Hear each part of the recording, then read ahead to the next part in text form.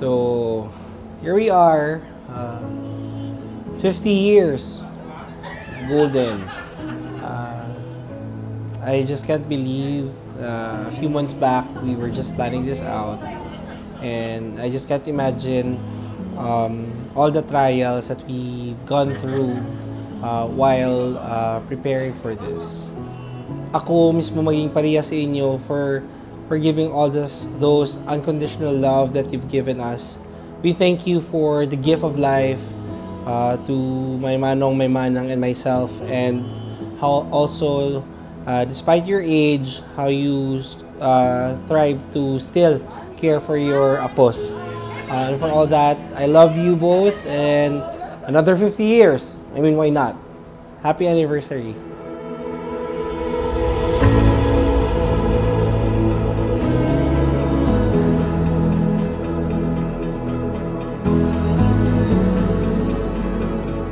Hindi ko kapating, it's 50 years now na they've been married together. I saw the ups and downs, away diri, away dito. There was one thing na I could basically say nagtatakid sa utok ko. Dad said, sa ano pa na matabo sa atong pamilya, I will make sure nga pamilya ta will stay as one family. Happy gid ko nga ari ko di subong, even though na kulang ako sa tulog and everything.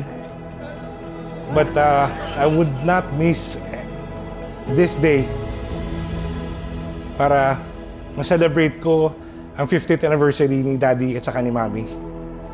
So I wish that si Lord lang gapon ang makapyot sa amon. And happy anniversary, Dad.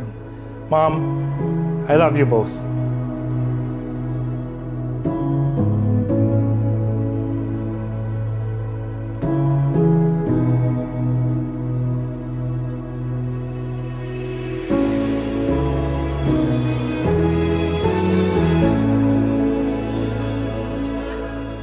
Thank you for the love and the care, and for being a good provider for your family.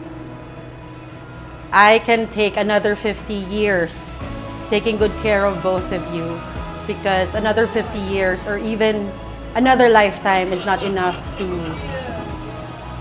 repay what you have done for us.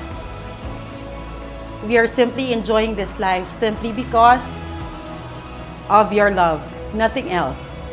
It's sufficient, it's enough, and that love makes us complete. I love you both very much, and cheers to another 50 years together. We love you.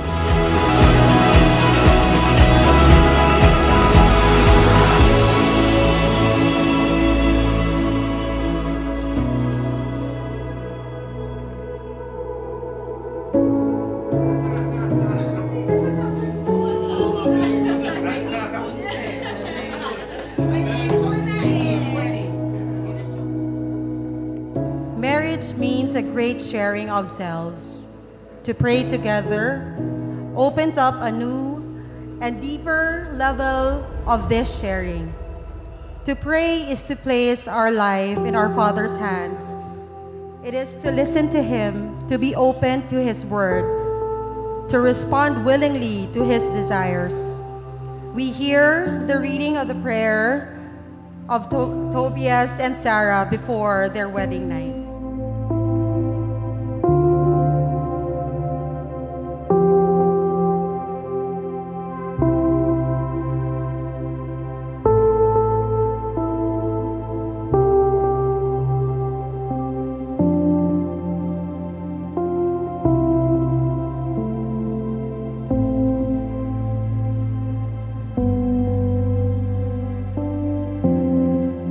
Your 50 years of being together as a couple is a living sermon. Ano yung sermon ko, be? May sermon pa ko sa ila, 50 years. Kasi ako pa sermonan nila. Di ba? So, thank you. That's all. Lusot si Father. Why do we pray? Why do you pray? We pray because I pray, you pray, we pray because we ask so many things from God. Mind you, we pray because there are so many things to thank God for. No wonder we pray. That's why, be grateful. Gratitude, St. Augustine said, gratitude is the memory of the heart. A person who is grateful is always blessed by the Lord. God has been faithful to both of you. 50 years of faithfulness. Grabe. The greater your faith, the stronger your belief.